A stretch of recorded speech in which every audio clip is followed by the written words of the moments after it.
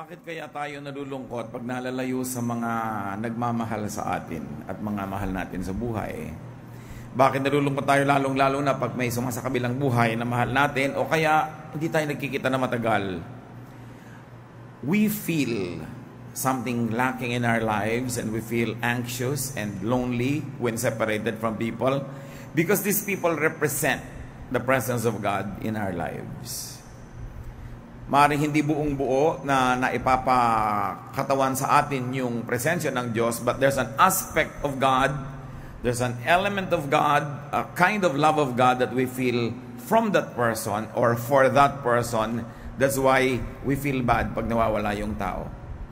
Kasi ang tunay na nagpapalungkot sa kaluluwa, sa espiritu ng tao ay yung mawalay sa Diyos.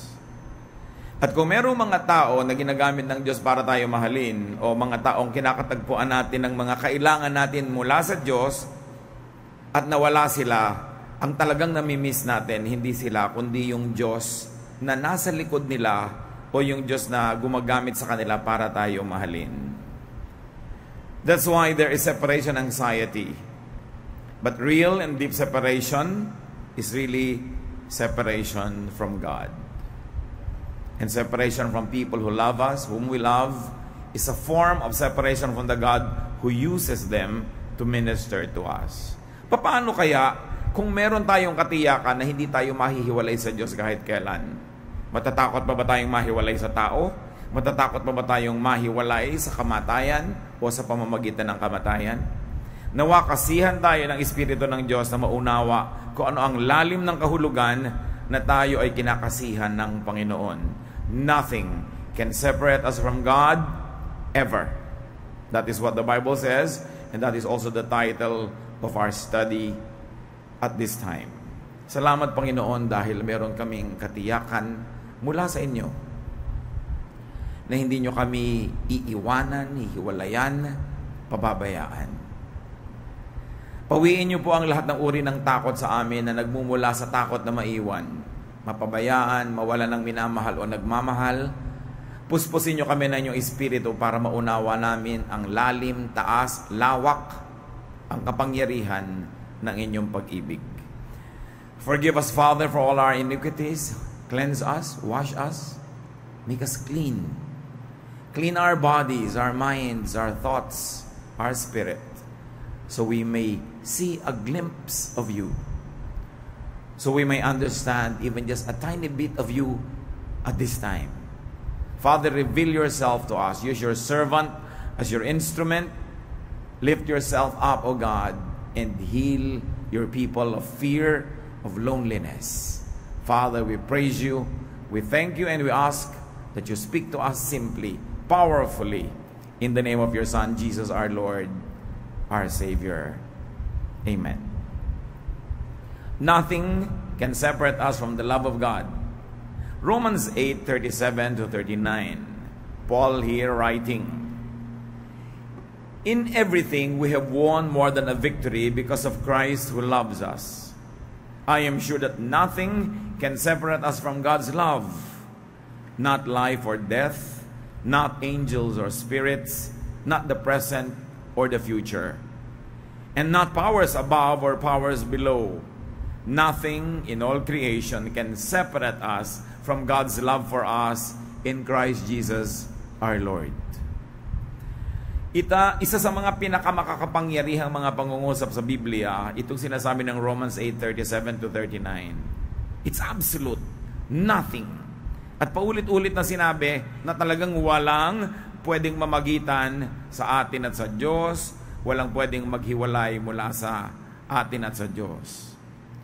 Nothing and no one can separate us from God's love, from God's salvation and redemption, in fact, even from God's presence. What does this mean? Anong kahulugan na walang makapaglalayo sa atin sa Diyos? Maging sa kaligtasan at maging sa presensya na ibinibigay niya. Tingnan natin kung ano ang sinasabi ng Biblia tungkol sa pagwawakas ng panahon. 1 Thessalonians 4:16 to 17. with a loud command and the shout of the chief angel and a blast of God's trumpet, the Lord will return from heaven. Then those who had faith in Christ before they died will be raised to life. Next, all of us who are still alive will be taken up into the clouds together with them to meet the Lord in the sky. From that time on, we will all be with the Lord forever. So ito isang panahon na inaabangan, hinihintay ng mga mananampalataya kung kailan babalik ang Panginoong Hesus, sasalubungin siya sa himpapawid ng mga nanalig sa kanyang sumakabilang buhay na, kasunod yung mga nananalig na inabutang buhay nung panahon na yon, at hindi na daw tayo mahihiwalay sa Panginoon kahit kailan. A very important Christian teaching that after Christ returns, we will all be with the Lord forever. Pero tama na ba yon para magbigay ng hinawa sa atin? Buhay pa tayo, so sasabihin natin, so hindi pa natin siya kasama. O pagka sumakabilang buhay, ang tanong ay, kasama na ba agad? Kumpleto na bang kasama? O partly pa lamang? Kasi hindi pa nangyayari itong event na ito. Pero at least, may inaabangan at may ipinangakong ganong pakikipag-isa sa Panginoon na wala ng wakas. Pero, may sinasabi ang Colossians 1:27. God did this because He wanted you Gentiles to understand His wonderful and glorious mystery. And the mystery is that Christ lives in you. And He is your hope of sharing in God's glory. So even before Christ's glorious return, while we are still living in the physical body, Jesus already lives in us. So meron na palang advanced presence ang Panginoon na hindi na kailangang intaying mangyari yung end times event na yon, dahil ngayon man, sa loob ng katawan natin na ito, sa buhay na ito, ay kapiling na natin ang Espiritu ni Jesus. That through Jesus, we have already been reconnected with God at wala na yung bawian. So dapat naiintindihan na natin na hindi ko naman pala kailangang hintayin pa yung end times na yan para makapiling ko ang Panginoon, dahil ngayon ay kapiling ko na. At kapiling na nga ba natin? Anong sabi ng 2 Corinthians 5:8? We should be cheerful because we would rather leave these bodies and be at home with the Lord. Again, looking towards that time when the spirit leaves the body to be completely with the Lord. In Ecclesiastes 12:7, and the dust returns to the ground it came from, and the spirit returns to God who gave it. Here is another event where the spirit in us, our own spirit given to us by God, is said to be with God, and that is right after death. We are already at home with the Lord. Tatlo na ngayong panahon ang pinag-uusapan na kasama natin ang Panginoon. Una, yung hindi pa nangyayari, dahil hindi pa nagwawakas ang lahat at hindi pa bumabalik si Jesus tulad ng ipinangako. O yung sinabing kapiling na natin at nananahan na sa atin ang Espiritu ng Diyos sa pamamagitan ni Jesus. Therefore, kahit hindi pa mangyari yung time na yon, nagsimula nang mangyari sa ating buhay. O yung sinasabi nitong dalawang verses na pagkamatay ng katawan, huwag ka mag-alala, kasama ka na ng Panginoon. So, alin man yon, mabuhay ka man ngayon, mamatay, o dumating yung end times, isa lang ang mensahe. Kapiling natin ang Diyos. Mabuhay ka't mamatay, kapiling mo. Magtagal man yung second coming na sinasabi, o mapadali, kapiling mo na. Buhay ka ngayon, kapiling mo. Pag namatay ka, kapiling na nung Espiritu mo. Bakit ngayon napakarami natin pa rin mga symptoms ng separation anxiety? Bakit para pa rin tayo mga baging na nakapulupot sa kapwa natin na pag nawala na yung mahal natin sa buhay, parang mamamatay ka na? Bakit takot na takot pa rin tayong mamatay na parang pag namatay ka, malalayo ka sa Diyos, lalo kang malalapit? Bakit yung mga iba, walang kakakwenta-kwenta ang buhay? Punong-puno ng takot, punong-puno ng pangamba. Umaasa na lang lagi sa kapwa para siya sumaya. You know why? Because we are living in a lie. And the lie is that we are separated from God. We are never separated from God. Yan ang pinakamalaking religious lie, spiritual lie, even a mental and an intellectual lie that you are alone. Lalong-lalo at nanalik ka na sa Panginoong Jesus, nakipisa na sa iyo ang Diyos Ama sa pamamagitan ni Jesus, kahit buhay ka pa. Kaya ang tawag nga sa ating mga katawan, Temple of the Holy Spirit. Temple, doon nakatira ang Espiritu. Bakit ngayon sasabihin mo, bakit pagka nawawala si Papa, lungkot na ako? Up to a point, dapat normal lang yon, pwede naman. Pero kasi kay Papa mo nakikita yung pag-ibig ng Diyos siguro, at sa Kanya mo na lang hinanap kahit wala na yung Diyos sa equation. Umaasa na lang tayo sa tao. Umaasa na lang tayo sa gamot kung minsan para gumaling, nalilimutan natin may nagpapagaling sa likod ng gamot na yon. Umaasa ka na lang sa pera para sa ginhawa, nalilimutan natin merong tunay na nagpapaginhawa at isa lang sa mga instrumento niya yung pera na pwede ka naman paligayahin ng Diyos na yon na nagpapaginhawa kahit ibang instrumento ang gamitin niya, kahit hindi cash. Pinapalitan kasi natin ang Diyos ng iba't ibang kapalit sa buhay natin. At yung kapalit na yun, napagkakamala natin na yun na ang presensya ng Diyos sa ating buhay, at pag nawala, para tayo ngayong ulila, para tayong api, para tayong walang pag-asa. Lahat ng taong kinagigiliwan ninyo, natutuwa kayo sa Kanya, minamahal kayo, sinusuportahan, instrumento lang siya ng Diyos. Dahil ang tunay na nagmamahal sa atin ay ang Diyos. At gumagamit siya ng mga kasangkapan. So, appreciate natin, mahalin yung mga kasangkapan, pero huwag lilimutin na sa likod ng kasangkapan na yon, nandun ang tunay na Diyos, buhay, nagmamahal sa atin, concerned. At hindi tayo mawawalay sa Diyos na yon, anuman ang mangyari. Kung ganon, there is no big and no urgent need for Christ's glorious return. Para naman yung mga iba, hindi na matutuloy ang buhay pag hindi nag-second coming agad.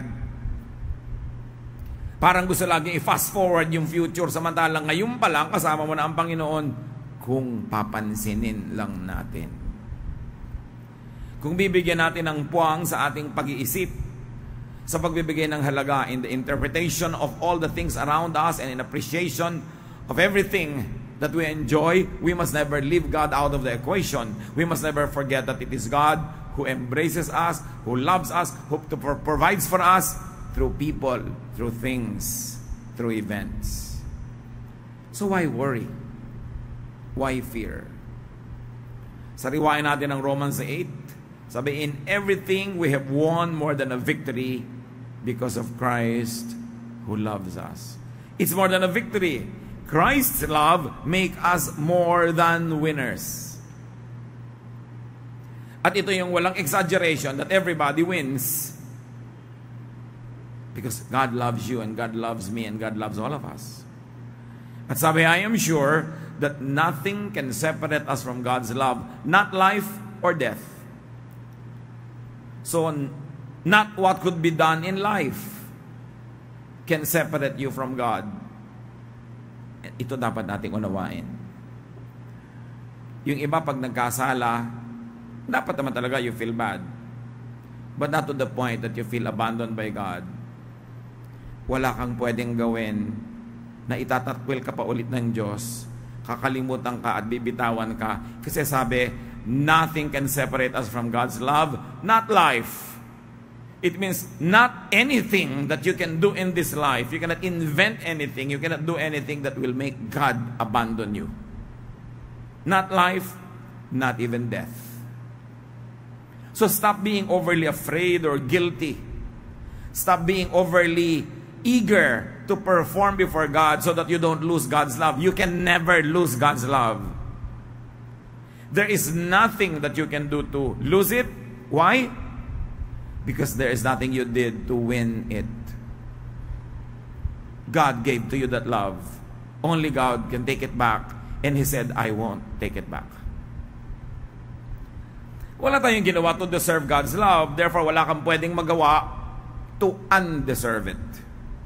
It is freely given by God on God's own will. Therefore, it is in God's hands, not in yours. Not in your performance. Not in your righteous acts. Not in your sins. There is nothing you can do that can change your status as God's beloved. What changes is not your status. When we commit sin, when we live in hard-headedness, what changes is the joy of our spirit. Kaya ang sabi ni David, return to me the joy of my salvation. Matapos siyang magkasala, hindi niya sinabing, return to me my salvation. Kasi alam niyang hindi babawiin ng Diyos. Ang hinihingi niya, ibalik niyo po yung ligaya ng Espiritu ko, yung gaan ng aking damdamin. Siyempre, kung may nawawala man, yung mga extra blessings, yung mga perks, parang tayo mga anak, mga magulang natin, pag nagkasala tayo, kahit kailan, anak ka pa rin. Kaya lang kumisa, nawawalan ka ng mana, nawawalan ka ng allowance, nawawalan ka ng mga pribileyo, pero anak ka pa rin. So, huwag tayong matakot pag anak na tayo ng Diyos. Huwag tayong mamuhay sa takot. Kasi yung iba, mas relax pa sila bago naging Christian kesa nung naging Christian na.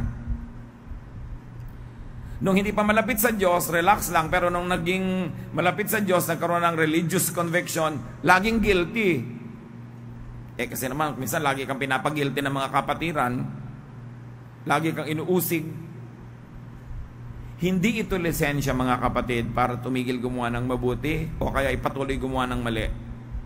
Pero dapat nating appreciatein yung katotohanan na wala kang pwedeng imbentuhing magagawa mo sa buhay na lalagot sa relasyon mo sa Diyos. Kasi hindi naman ikaw ang nagbuhol nun siya. It is so beautiful. It is so profound. Na kung ating mauunawa na wala nang makakapaghiwalay sa atin sa pag-ibig ng Diyos, ang magiging epekto, napakapayapa ng iyong loob, hindi ka madaling mauga, makalog, maligalig, magiging maibigin ka, at lalo mong kakamuhian ng kasalanan. Hindi mo gagawing lisensya yon na pwede ka na palang gumawa ng kahit ano dahil total hindi malalagot. Dahil ang tunay na gawa ng Espiritu sa iyo, lalo mong iibigin na maging tulad ni Jesus. Kasi siya ang nakatira sa iyo. Lalo mong iibigin na sundin ang kalooban ng Diyos, hindi para sa premyo o hindi dahil sa palo, kundi dahil yun ka na. Godly ka na, natural na lang sa iyong maging godly. Walang effort. At magiging mapayapa. Hindi tayo matatakot. To the extreme, and it is our prayer and desire, pati ang mga phobia at mga takot natin dapat mawala. Kasi kasama mo naman ang Diyos. Di ba kung minsan nakakatakot mapasok sa CT scan? Kasi claustrophobic. Kaya kailangan hawak-hawak mo pa yung kamay ng mahal mo sa buhay habang nado ka sa loob to assure na hindi ka nag-iisa. Kaya nga iba natatakot na malagay sa ataol o malagay sa nicho o malubog sa ilalim ng lupa. Ang totoo, malubog ka man doon, kasama mo rin naman talaga yung Diyos. Pero ang totoo, hindi ka naman lulubog, yung katawan mo lang dahil yung espiritu mo umalis na. When we realize what it means that we are one with the Spirit of God and that Spirit leaves the body as the body dies, much of the fear of death will be removed from our system. And then we can focus on godliness, on doing good, on being like Jesus, instead of being encumbered by fear. Stop being afraid and overly guilty. Stop being scared and worried. And not even what could happen after death can separate you from God. Kaya sabi sa Bible, where, O death, is your sting? Sabi, nasan ang power mo, kamatayan? Nasan ang kamandag mo? Kung pagkamatay naman, ay sasama na ako sa Diyos, anong ipapanakot mo sa akin? Hindi naman natin iniibig mamatay, pero kung talagang hindi na maiwasan at haya na, lumuluwag sa ating damdamin na matanggap yon dahil total, lilipat lang tayo ng ibang form. Pupunta tayo sa Panginoon o yung mahal natin sa buhay, lumuluwag sa dibdib nating pakawalan at ipa sa Diyos. At sabi, not angels or spirits can separate you from the love of God. So no one under heaven, no one in creation, bad or good, physical or spiritual, can separate you from God. Kahit mga masasamang espiritu, kahit mga anghel, wala silang magagawa kasi ang Diyos mismo ang may hawak ng katiyakan ng presensya niya sa ating buhay. At sabi ng Romans, not the present or the future. Never in time It is timeless. And not powers above or powers below. So walang makagagalaw ng security ng ating kaligtasan sa Panginoon. Walang makakapagpakupas ng lakas ng presensya niya sa ating buhay. Sasabihin ng iba, bakit po parang sa buhay ko parang wala yata ang Diyos? O MWF lang yata na nandun, pamisa-misan lang. Hindi yun totoo, it's a lie. Pero yun ang nararamdaman mo kasi siguro ganun ang kalooban mo sa Diyos, ikaw tong malayo. So parang ang layo-layo ng Diyos sa akin, magdahan-dahan ka na pagsasalita, ikaw ang lumalayo. Na ang totoo, kahit anong pagsisikap mong lumayo, di ka nun makakalayo. Sabi sa Bible, where can I go from your glory? Kung umakyat ako sa mga langit, nandun ka. Kung sumisid ako sa mga dagat, nandun ka. Kahit languyin ko ang karagatan at makarating ako sa kabilang pangpang, nandun ka pa rin. Kasi kailan ako at saan ako pwedeng magtago mula sa iyo? Wala. No power can and will change your secure position. Huwag padaya sa guni-guni. Huwag padaya sa imahinasyon. Huwag padaya sa emosyon. Nagmumukhang malayo ang Diyos kasi siguro namumuhay tayo ng labag sa kanyang kalooban. Nagmumukhang malayo ang Diyos kasi hindi tayo sumusunod. Meron tayong inaalaga ang kasalanan o meron tayong ayaw isuko na bahagi ng ating buhay. Dinadaya tuloy tayo ng ating sariling emosyon na parang wala ang Diyos. Pero emotion or no emotion, intellect or no intellect, with thoughts or without thoughts, with life or with death, up or above, here or there, God is in you. And nothing can change that. Nothing in all creation can separate us from the love of God in Christ Jesus. Know this. Understand it well. And do not ever fear separation from God again, because that will never happen. Minimize, if you cannot totally eliminate, fear of separation from people. Behind every person you love, tingnan nyo, nandun ang Diyos na gumagamit sa Kanya. Behind every person who cares for you, there is God who cares through that person. Therefore, with or without that person, God will remain there caring for you. Pagkamat huwag naman nating baliwalayan yung mga instruments ng Diyos, kahit yung Diyos sa likod nila ang tunay nating ina-appreciate. Mayroon pa magpe-pray, Lord, salamat po at ginamit mo ang sister na to na instrument para bigyan mo ako. Pero kahit wala naman siya, bibigyan nyo naman po ako. Parang binabaliwala mo naman yung tao na nagpapagamit sa Diyos para maging instrumento to love you. Pahalagahan natin, pero hindi sobra to the point that we become so person-centered that we forget to be God-centered. Don't only know, don't only understand what it means that God will never leave you or forsake you. Enjoy it. Kaya sabi, even though I walk through the valley of the shadow of death, I will fear no evil, for you are with me. Dumadaan ka man sa oras ng kahirapan, huwag kang matakot, kasama mo ang Diyos. Alam niya ang iyong kalagayan. Dumadaan ka man sa hirap ng loob, hirap ng katawan, sa masisikip na mga kalagayan sa buhay na parang wala ka ng lusot, kasama mo ang Diyos. Huwag magpalito sa emosyon. Manahimik, dinggin ang tinig ng Diyos na lagi nang kumakausap sa atin, hindi lang natin laging dinidinig. At magkaroon tayo ng kapayapaan. Kahit ikaw, hindi mo kayang ihiwalay ang sarili mo sa Diyos, sino pa kaya ang pwedeng gumawa nun? Live securely. Live with great peace. Appreciate what Jesus did on the cross. Perfect sacrifice so we can have perfect peace. Apply this in every aspect of your life. Let God speak through your mouth, love through you, serve through your hands. Let God go to places through your feet and care for people, because you are the temple of the Holy Spirit. Huwag yung hayaan na makitira si Satan doon, parang time sharing. Huwag siyang mag-squat doon. Let the temple be dedicated to God. And the more you dedicate this temple to God's presence, the more you will not only enjoy it spiritually, but you will also feel it God is with you. Rest assured, you are loved. Dear God, we thank you. Salamat po sa katunayan na lahat ng aming seguridad ay nasa kamay nyo. Wala sa kamay namin, wala sa kamay ng aming kapwa. Hindi pwedeng agawin ng anghelman o ng demonyo. Hindi pwedeng agawin ng kahapon, ngayon o bukas, because it is in your hands. Ipaalala nyo sa amin, lalo sa mga panahon kami nagdududa, natatakot, nangangamba. Teach us to rely on you and teach us to enjoy our relationship with you and with one another in peace. And because we are secure, teach us to be fruitful, to do great things so that we can give pleasure to you and we can serve people because that's what you want.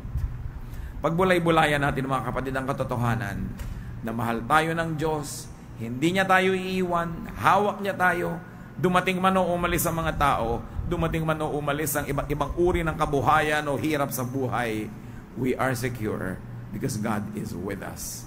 Lord, speak to every one of us and give us very practical application of this truth. Let's be alone with the Lord for a while. Thank Him that we will be with Him forever and that we are with Him even now.